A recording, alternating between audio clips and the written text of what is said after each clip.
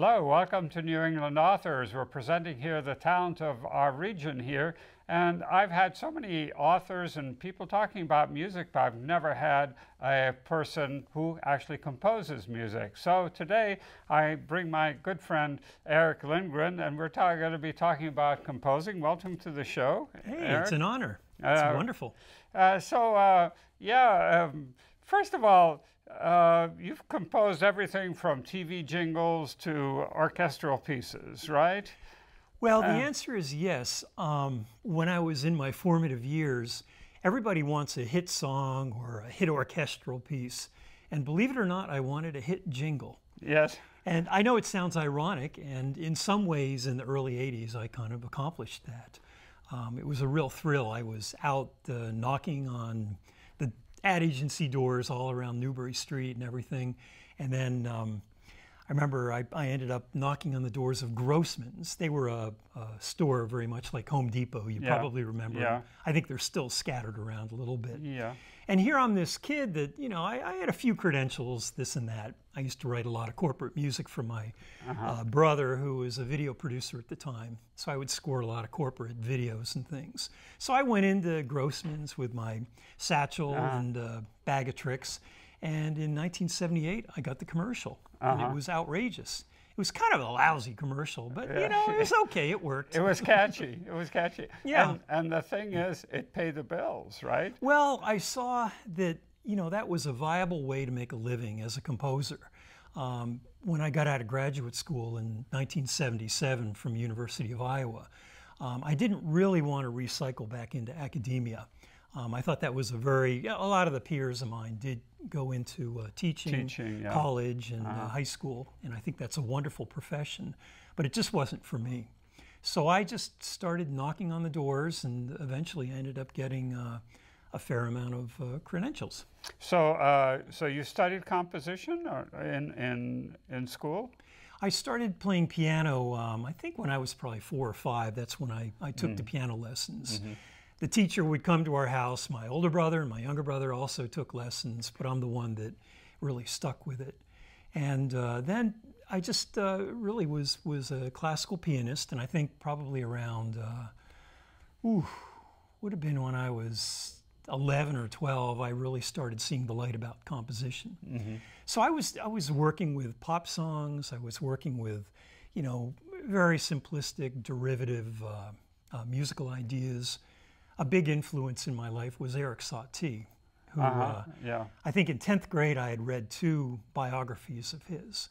And even though many people consider him a minor composer, to me he's a major composer. Yes. And I just loved his message. Yeah, there's a certain simplicity to his music, isn't there? It's very clear. It's very clear and very conceptually avant-garde. He has many, many phases.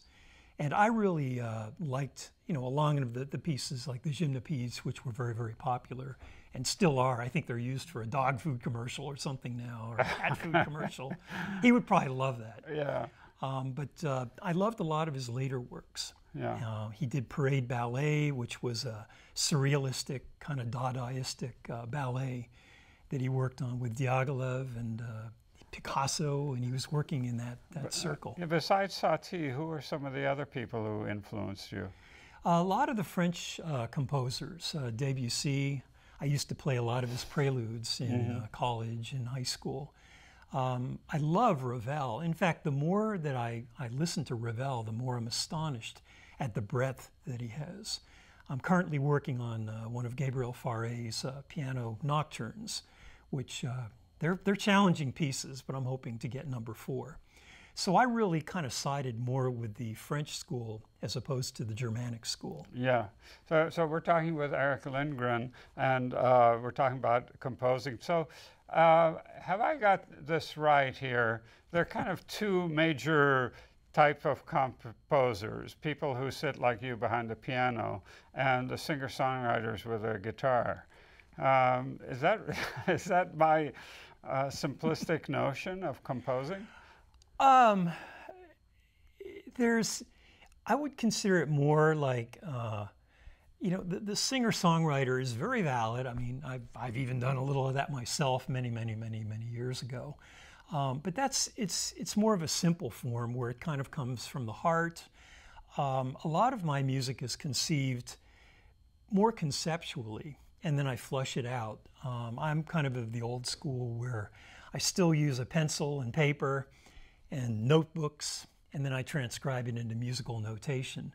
But I'm much more, I like the architecture of music, where it's, to me, it's really a piece of architecture which is grounded, it's got a foundation, it has melodic content. The three elements of music are counterpoint, which is sort of the linear, the harmony, which you can kind of think of as chords, that's vertical, and then the percussive element. So I really see it as a very interesting architectural blend of those three elements. So is it like writing a book? Is it, what's the... What, are you an author? Is it like, what's the difference between writing a musical piece and writing a book? Are you writing ideas? Are you writing, what are you writing? Emotions? Composition, Yeah. I think as an author, you tell me if I'm wrong, but I think it's a lot of hours behind closed doors, and then voila, you've got your book. You know, you edit it, you have some feedback. You probably have feedback from writers groups, or other people have writers groups. Composition, with what I'm doing, it's much more of a social event, if you want to think of it that way. Yes, I mean, there's a lot of behind closed doors work, and it's work, just like writing is a work, like you know, writing an orchestral piece. You know, you pretty much sign yourself out for a whole year if you're going to do something like that. But it's, you know, first you come up with the creative concept, then you think about the instrumentation. This is how I conceive composition. Then there's the hard work of composing, and there's a lot of play in composition. You know, people think, oh, there must be some frame of mind you have to get into. Well, when I was writing jingles, I was basically a turn on, turn off composer. And you just kind of had to do that when you had to produce and meet these deadlines. But then, once you come up with this composition, I will input it into the computer. And let's say I do a lot of chamber music for woodwind trios and quartets and stuff. So, you know, the software I have, I can actually program the computer so you can sort of synthesize and hear how it sounds. And I wonder if Beethoven or Mozart or Rachmaninoff, you know, any of the composers had this software. They would have used it. They would have used it. They would have used it, absolutely. Because you get to hear what you're doing. And, you know, the obvious thing is, you know, you write something for an oboe and you write it in the wrong range. I mean, you should know as a composer what the range of an oboe is. But here with software, you can actually, you know, remedy any of those problems. But, you know, you hear what it sounds like through MIDI or through a computer, through sound modules. But then the next step is a real creative process for me, too. It's, since I write chamber music primarily, that's when you get to collaborate with musicians. And to me, that's when the magic happens. You know, you give them the score, you know, they don't always necessarily know all the hard work and the backstory that went on. But you pass the parts out. If I write something that has piano and I'm playing piano, I always try to be well practiced. And then there's that first time you run through it, and it's just a collaborative effort. And it's just magic. I mean, you get a real high from it. And then, you know, of course, once you have a reading of it, if you have performances, that's a whole nother element. Then you bring it to the public. And but before that, you edit it. Do you, excuse me, edit would be for for writers. I know. Yeah, you would change it, right? After a performance, you would, or the violinist says, hey, you know, this part should be like this, or do you change it? Yes, I will. I mean, the musicians I work with, I mean, I think it's a real honor. And certainly I do take their input. I remember I wrote for a big orchestral piece, I wrote a harp part. And I had read Walter Piston's book, like every composer, on orchestration. And in theory, I kind of knew how to write for the harp.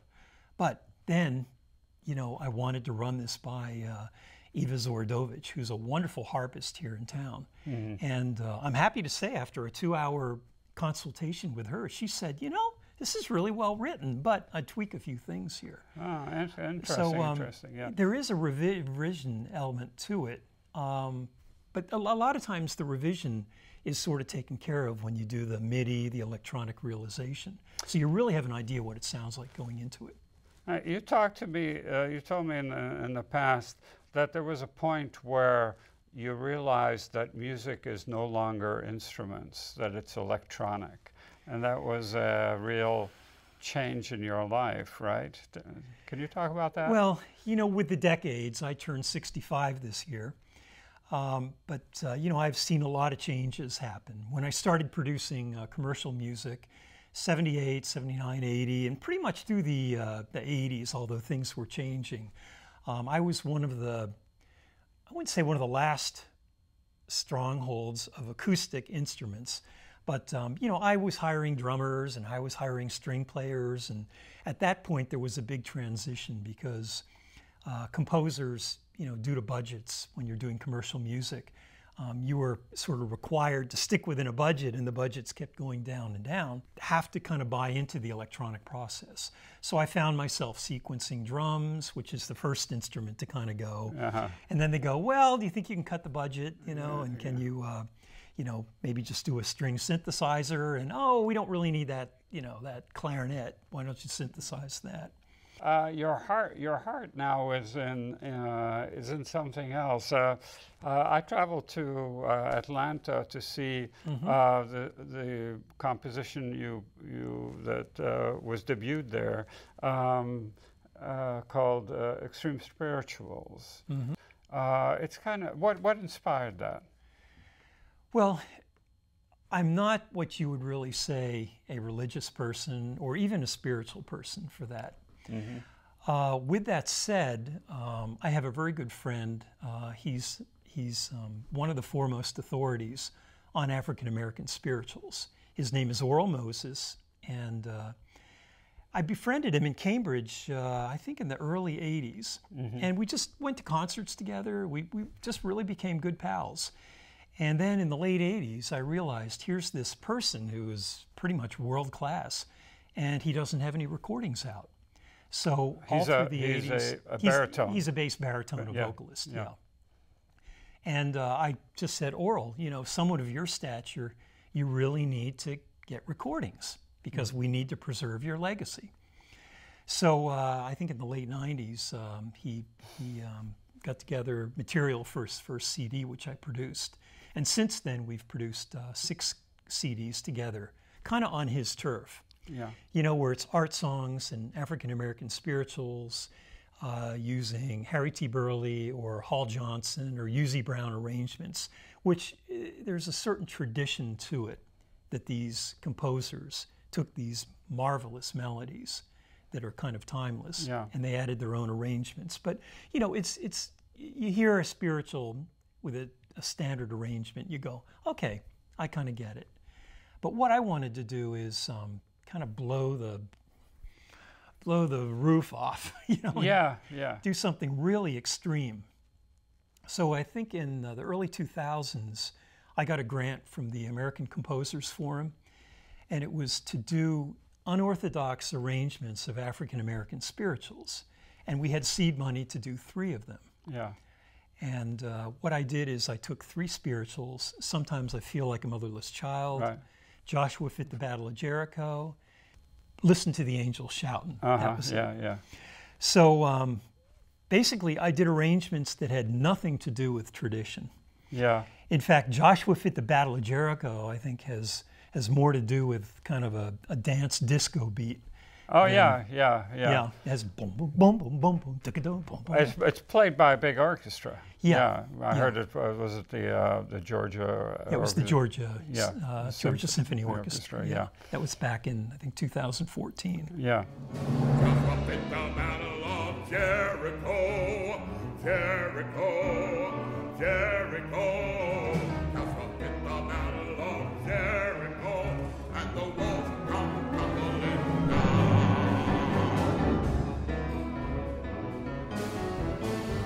Joshua fit the Battle of Jericho, Jericho, Jericho.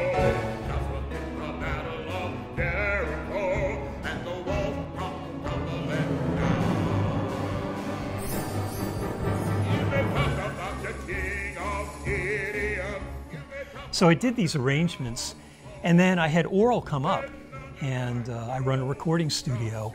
So I had a click track, and I had him sing these spirituals, and I sort of gave him the key. You know, I think I just played some chords. He didn't listen to the arrangement. I just kind of had chords, and I said, all right, sing to these, you know, background arrangements. Yeah. So he sang them, and then I kind of cut and pasted his vocal on top of the unorthodox arrangements that I did. Yeah. And I had no idea what his reaction was going to be. Yeah. In fact, when you're recording and you overdub things, a lot of times you use a click track, which is a metronome. Yeah. So, you know, that way everything's in sync. You know, you have a bass player to it, and you add a keyboard to it, and everything kind of has a click. So I had Oral listening to the chord progressions with a click in his headphones as he sang these spirituals a cappella. Yeah. And I thought, oh, what am I doing? Here I am, I'm telling him what to do. Yeah. You know, it's like, oh, is this wrong or what? So after he did them, it was like, well, how did you feel, Oral? You know, did you feel constrained by this click? And he goes, Erik, I loved it.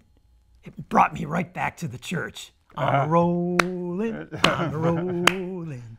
So I thought we were off to a good start. Yeah, those spirituals had a hidden message to them, right?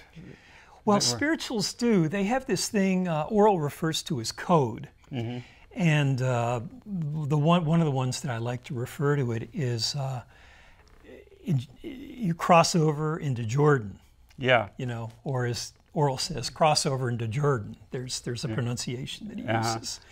And basically that's escaping. And it was code for other slaves who would be singing the song. Yeah. And it would mean we're going to escape. Wade in the water. Yeah, wade in the water, and Yeah. all this, you know, it's all code. Yeah. And they're just, the more I got into spirituals, maybe I did become a spiritual person at the time. It really had a moving effect on me. Yeah, yeah, it's very moving to hear. So tell us a little about crossover music, crossover classical music. What's that? Well, I'd like to call myself a classical crossover composer. And that to me designates that you're mixing two disparate elements. And to me, that's when things get interesting. It's when you mix these two aspects. Right.